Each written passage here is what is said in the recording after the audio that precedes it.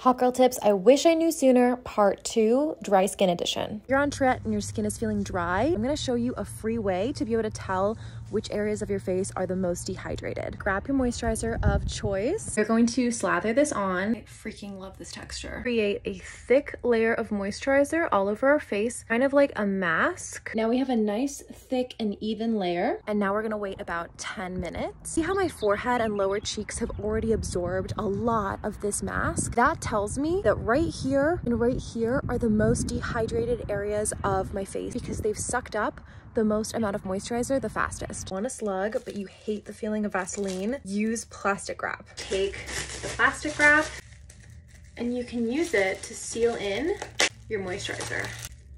It looks so crazy, but it works so well. And now my skin feels so nourished and glowy. Definitely try this hack and let me know what you think.